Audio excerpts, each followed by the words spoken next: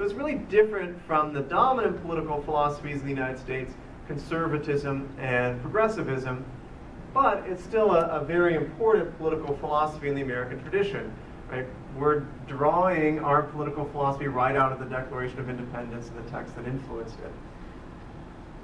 Moreover, libertarians have been hugely influential in the academy. So probably the most important economist of the 20th century, Milton Friedman, was a libertarian, as was the second most important philosopher of the 20th century, Robert Nozick.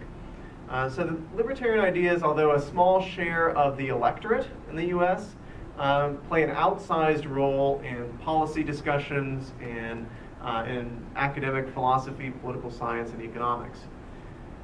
So my idea was, hey, we've got these great ideas. They're well respected in the academy. They're well respected among people who do public policy research, but they're not known in the general population. So how do we fix this problem? Well, let's focus on a single state where there already is some kind of native sympathy for these ideas, and let's try to get these ideas a fair hearing in the political process.